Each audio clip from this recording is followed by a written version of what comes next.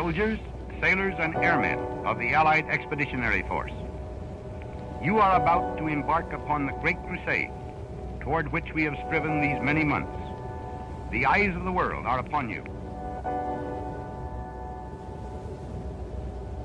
The hopes and prayers of liberty-loving people everywhere march with you. In company with our brave allies and brothers in arms on other fronts, you will bring about the destruction of the German war machine, the elimination of Nazi tyranny over the oppressed peoples of Europe, and security for ourselves in a free world. Your task will not be an easy one. Your enemy is well-trained, well-equipped, and battle-hardened. He will fight savagely. We shall fight on the beaches. We shall fight on the landing grounds. We shall fight in the fields and in the streets. We shall fight in the hills. We shall never surrender.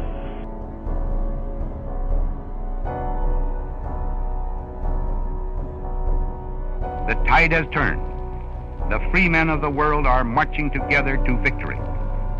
I have full confidence in your courage, devotion to duty, and skill in battle. We will accept nothing less than full victory. Good luck.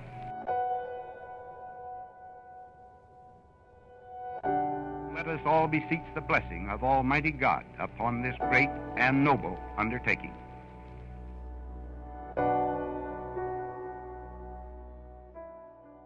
Hey guys, it's Beastie, and that was the new Battalion 1944 trailer. If you haven't heard about this game yet, check out my video talking all about it by clicking the link in the description below. But once again, a new trailer which looks great, and listening to those historic speeches makes my arm hairs stand up. But the trailer is a bonus today. With this video, they announced their stretch goals, which is basically 10 things that they want to design and create for this game, but they need more money to do so. The 10 goals are a full-time community manager at $225,000, which they have already surpassed. They've already achieved that. Enhanced particle effects at $250,000. A Currahee Mountain boot camp at $275,000. Probably said that wrong.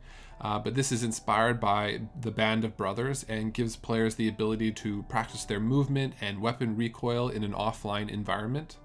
A competitive D-Day map at $300,000. British forces at $325,000, more cosmetics at $350,000, Russian army at $400,000, which is Red Army character set and weapons, an offline behind enemy lines mode at $500,000, which gives players the ability to play competitive maps offline against AI bots and compete for high scores against their friends. Sounds pretty cool. It's a nice way to practice and kind of compete. Introducing the Pacific Theater at $600,000, which gives players the ability to fight the Japanese across maps set in the Pacific, Southeast Asia, and China. And last but not least, a single-player campaign mode at $1.2 million.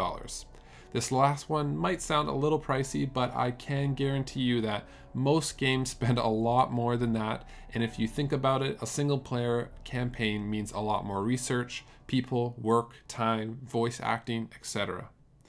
Though this all sounds great, and I'm going to pledge at least to get the multiplayer World War II game that I want, the devs are asking for all this money in the next 6 days, which I think seems a little crazy since there isn't really anything groundbreaking or new here, but you never know, the internet is a crazy place.